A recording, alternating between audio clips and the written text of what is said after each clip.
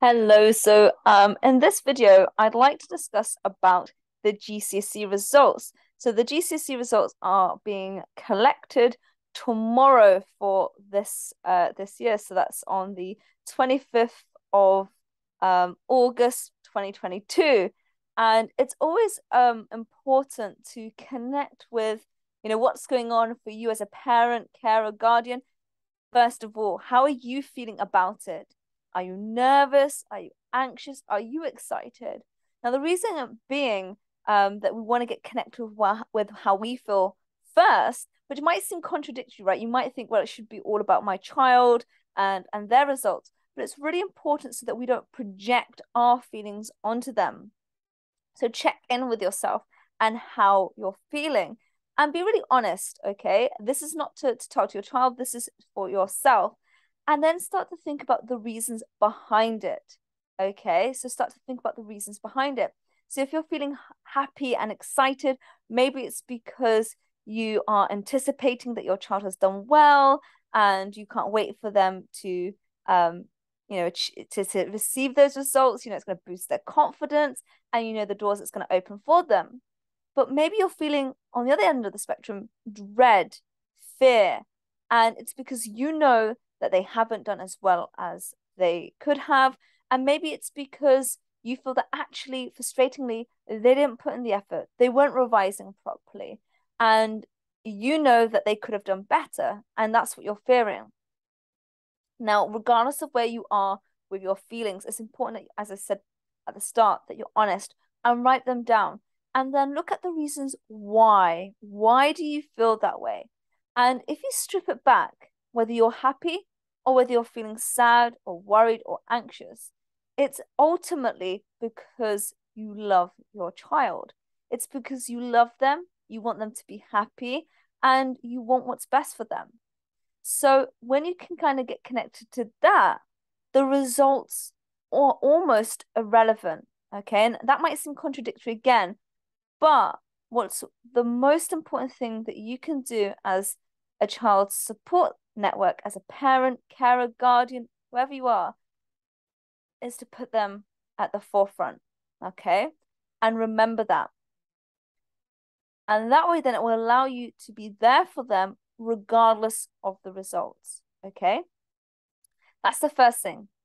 The second thing is to gauge how your child is feeling. How are they feeling about it? And again, that's really important. They might be feeling nervous, excited, they might be feeling dread or worry, and that's okay. Allow them to feel whatever emotions they're feeling. And again, that's really important so they're not bottling it up, okay? And particularly the night before, so tonight, just make sure that you do something fun, keep their mind off it, make sure that they're eating well, and that they get lots of rest, before the big day. And then I would also say make sure that you don't compare them. Okay. Make sure that you're not comparing them and nip it in the bud if your child starts to do that. So do not compare them to their cousins, their siblings, their friends. Oh, don't do that. It's irrelevant. Even if you think it's a good thing. So comparing them because you think they've done better, or when you collect the results they do, don't do that because it's setting them up to make those comparisons later on, and it's unfair on the others. And equally, do not compare them to say, oh well, your brother or your sister or your cousin did better than you. There's no good that can come for that. So do not compare them. That's the first thing. So make sure they don't do that, and make sure that they don't compare themselves to their friends and that you're not comparing that too. So no comparisons. And then the third thing that you want to make sure is that you get clear with, well, what are their results? So what I mean by that is once they have opened up those envelopes or however they're receiving it and they've got them, look at what they've achieved. Okay. Now, if it is greater than what you've expected, fantastic, celebrate. And if it's not, if they've done not as well and they're disappointed, reward their effort, okay, and put it in perspective. So allow them to think, but well, okay, what can we do now? Do they need to resit? Do they need to look at different avenues to still achieve what they want? Remember, they might not get into their first choice of college or sixth form, but that does not mean that they won't be able to pursue their choice of career. It might mean that they have to look at a foundation course or an apprenticeship or something, but there's always a way. So bear that in mind and make sure that you research with them so that they can see that themselves, okay? And look what steps need to be taken. And then if they haven't done as well as they could have, so for example, they were predicted a higher grade, their mock results were better, but you know that they didn't put the effort in, they weren't studying well, they couldn't be bothered. There's no point going over the past, okay? There's no point doing that. It's only going to make them feel bad and yourself. But what you can do is start to look at, well, what so? Ask them to explain how they're feeling and get them present to, well, what so? Well, what so is you've got this result. And then get them to think, okay, well, what do you think caused this result? And it's without blame. And they might come to the conclusion, well, actually, I didn't revise so well. And look at, well, why? Was it because they were anxious? Was it because they were stressed? Equally, if they didn't do so well, but they had put in the effort, get them to think about, well, why? Could it have just been a bad exam? Anxiety. It's good to reflect. It's good to reflect because that's where the learning lies without any blame. But always go back to, well, what can we do now? What would you like to create right now for your life? These grades do not define you, okay? And that's true. I can't stress that enough. I know plenty of people who didn't do very well in their exams and have gone on to lead happy, successful lives. Equally, I know people who've done exceptionally well and have gone on to lead happy and exciting and successful lives as well. It's what you do with it. So if your child is feeling bad about it, then maybe resitting is an option. If that isn't a possibility for them to do, or it's something that they don't want to do, then think about, well, what it is they do want to do, what is possible for them. As I said, is it doing an additional year, like a foundation year at university? Would that be what's necessary?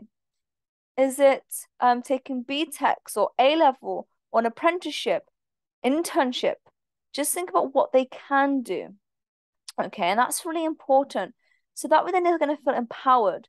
And, talk to, college admissions, sixth form admissions, talk to people who are going to be able to advise.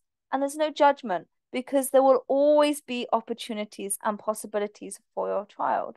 And I think that's really important to connect with them, okay? A grade does not define your child. It's the way they react, respond, and the actions they take thereafter that does, okay? And I can't stress that enough. So those are my tips for surviving, GCSE results. And as I said, make sure that you're, rewarding the efforts. And even if you feel they haven't put in the effort, and maybe they feel that way too, look at the reasons why without blame or without excuses. It's just about being honest and reflecting and look at what we can create going forward. And then perhaps that is what you can genuinely and authentically be proud of them for the way they're handling it and for now taking proactive steps going forward. Okay. Lots of praise, lots of love. And remember, you as a parent, all you want is what's best for your child because you care and love them. And so whatever emotions you're going through, make sure that you speak to partners or family members or somebody so that you are not feeling stressed and anxious and so that you're not projecting them on your child, but just go back to what's important and it's your child's well-being at the end of the day.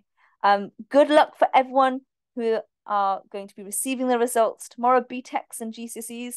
I look forward to hearing your successes and remember just to make sure that you celebrate your achievement, whatever that is. And I wish you all the best. Bye for now.